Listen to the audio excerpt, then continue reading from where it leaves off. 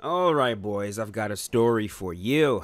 So I was recording a video, something completely unrelated. This fight right here, I stripped the live commentary I did for it. You guys are going to watch this fight again later in a few days. I was doing this for something completely different. And I ran into this guy. Now, I felt like we had a very good fight. He wasn't bad. It was a fairly competitive match. I ended up beating him, and then he sent me a message.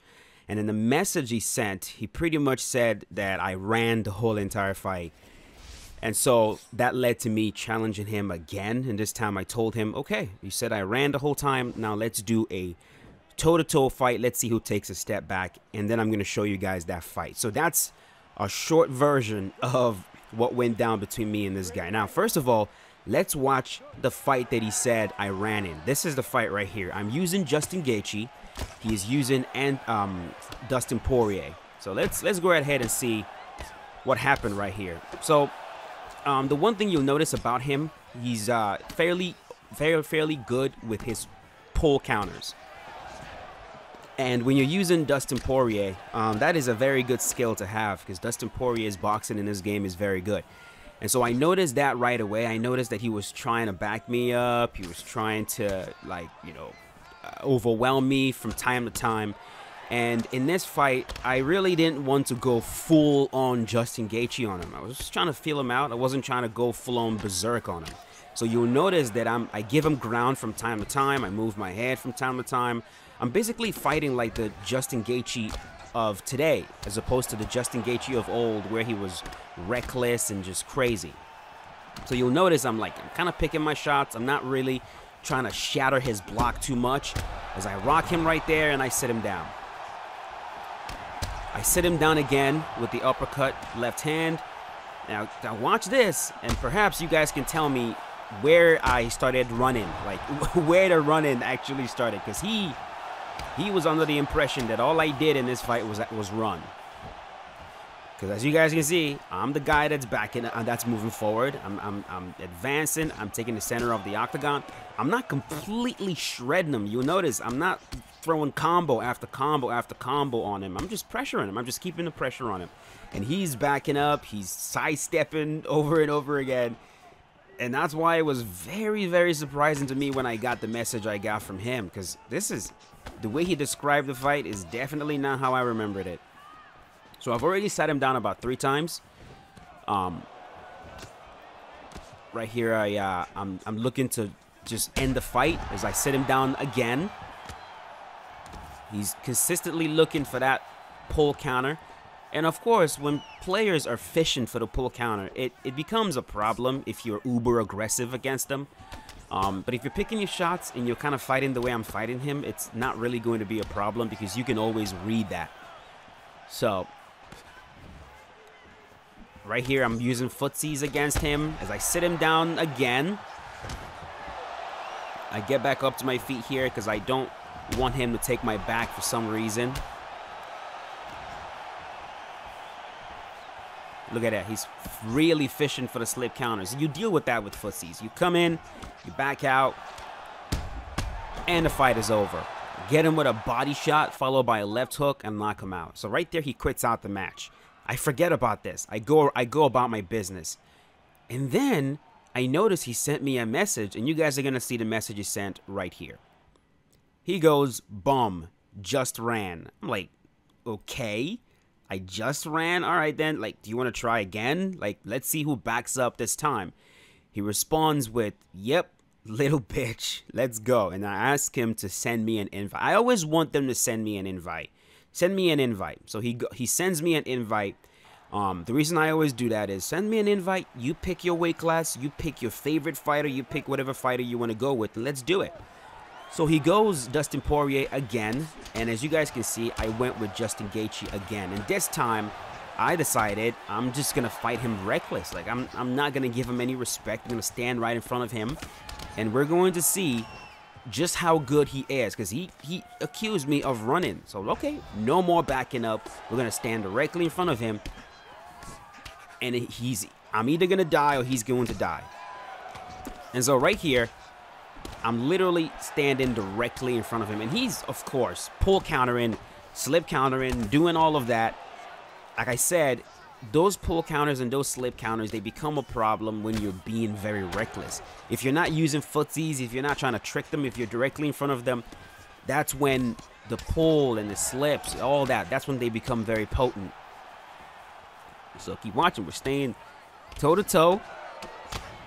He doesn't understand that I actually enjoy fights like this in UFC 4. Like, I love it. Fights like these where it's a brawl, you're standing right in front of each other, you're barely taking a step backwards, you're just going at it. I really thrive in fights like these, and you're going to have to be a better player to actually win a fight like this. This is what a lot of players don't understand. They think a fight like this takes no skill. Like, the truth of the matter is, it does. And he had a weird opinion of himself. You know, he really thought, oh, it's going to be a cakewalk if you just, I guess, not back up. Anyways, so right there, I'm like, dude, I thought you wanted to punch. Why are you, like, putting me against the cage? Like, come on, like, let's go. He got that drop right there, which, of course, I'm using Justin Gaethje. I'm not worried about that one bit. Like, the fight is nowhere near over. You can drop me a million times. As long as we're fighting a fight like this, you're going to have to finish the fight. You're going to have to end it. And, oh, this gets worse. It all gets worse. And you'll see he's not bad. He's not bad at this style of fighting at all. But his view of what happened in fight 1 is extremely skewed, and you guys will see. If I sit him down right there with a left hook, and you'll notice I am not backing up at all. We're standing right in the pocket, and we're going at it.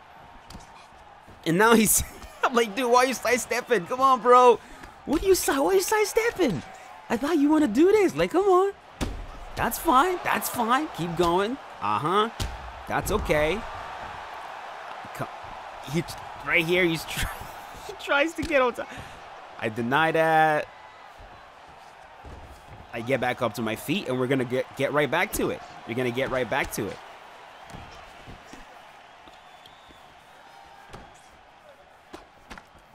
In UFC 1, there was a tournament that we did. Me and a lot of really, really high-level players. We pretty much did this, where we stood in the middle. Like, the tournament was, or I forget what it's called. But we pretty much just said, we're going to stand in the circle right there, and nobody will take a step back. No one takes a step back. If you take a step back out of the circle, you lose the fight. And it was a very, very fun stream to do that, and I've been thinking about doing that again. So right there, he's dropped me a few times, but it doesn't matter. It doesn't matter. And right here, he's feeling real good about himself, feeling really confident. As I sit him down against the cage. There we go. My goal was, I don't want him to be able to ever say that I backed up against him ever again. Like, I knew he was going to make another excuse, because that's just that's what they do. Players like these, they never ever accept that you beat them. They will always make an excuse.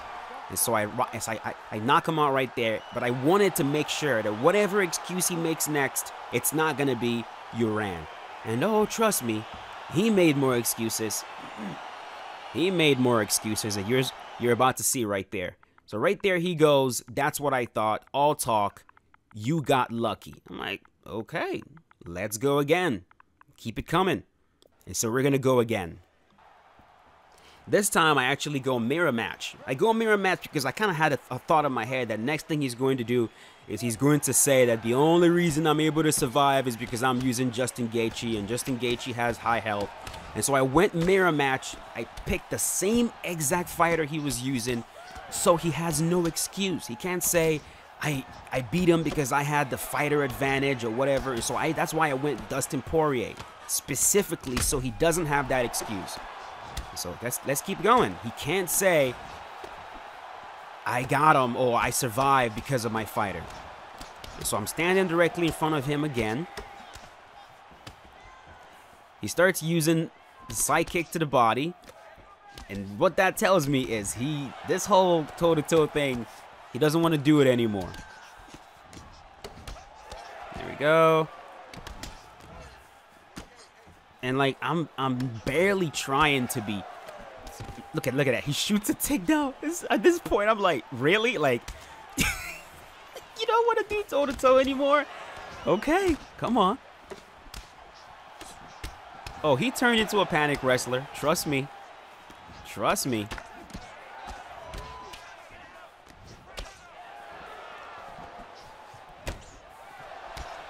There we go. This is a dude that 100% you can tell beats a lot of players, you know? And it stings when you're the one that's usually beating on everybody. And then you run into somebody that beats you. You know, it's very hard for players like this to admit that they were just outgamed. As I sit him down right there, and it's going to get way worse. It's going to get way worse. Right here, I'm straight up shredding him. Shredding him.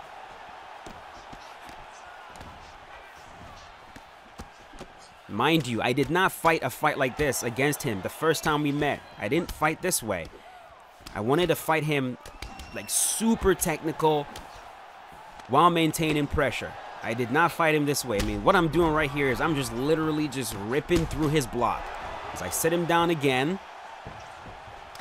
I'm like, I don't want this man to have any excuses whatsoever as I knock him dead in round number 1.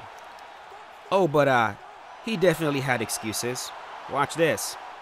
His next excuse, bum, I doomed you. You mirrored me like a bitch. Then he goes, keeps spamming, bum.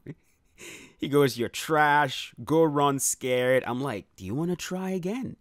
And this part, he starts telling me to quit. Quit. I'm like, what do you mean quit? Like, what are you talking about? And so we did it again. We did it again. And this time, I decided to go Conor McGregor. Because now he just said, apparently, mirroring me picking Dustin Poirier as well is a sign that I am a bitch. And now he's accusing me of spamming. So I'm like, okay, so I'm going to pick Conor. He was throwing side kicks at me in the last fight, and so I decide I'm going to use the same weapons on him. But this time, I'm going to use Conor.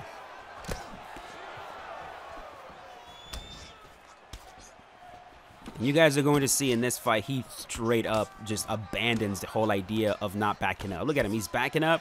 He just completely abandons the whole plan we had of not backing up at all. He's going to start backing up. He's going to start shooting takedowns.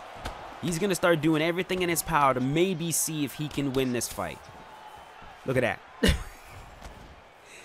Look at that. He turns into a panic wrestler. Oh, he's going to shoot more. Look at him.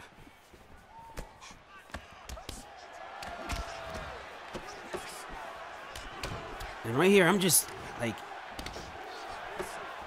you're the one that wanted this. You're the one that wanted this. If he would have wanted a regular old rematch where we just fight, you know, like a normal fight, we could do that. We could easily do that. But man, if you're going to challenge, if you're going to call me a runner and you're going to like pretty much challenge me to a toe-to-toe fight, you're going to have to be a better player, like an actual better player to be able to win a fight like this. You just have to be.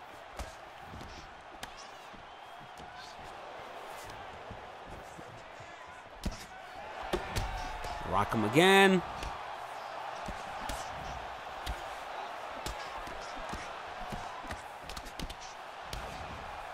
There we go.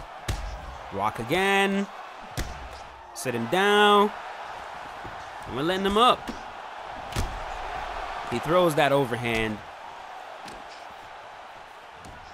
You guys will see he's consistently trying to pull counter, which again, like I said, is a very good tactic to have when someone is really pushing you. You can hit him with another front kick to the body right there.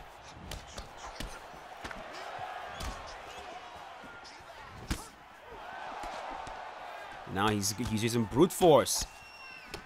Brute force.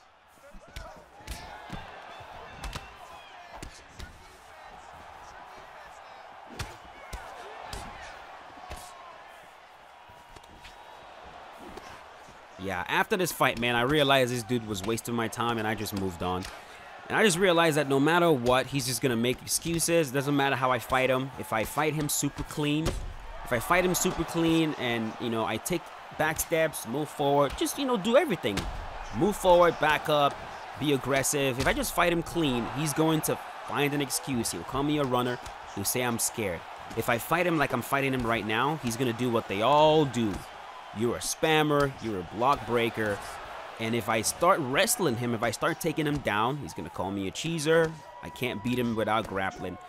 You realize that a player like this, no matter what you do, they're going to find an excuse. They're going to find a reason why you beat them.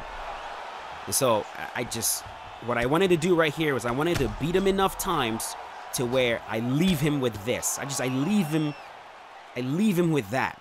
Deep down inside, he's gonna know what's up. No matter how many excuses he makes to me, deep down inside, I know he knows what's up. And that's it. That is the story. Hope you guys enjoyed story time. I'll talk to you guys later. Peace out. Have a good one, boys.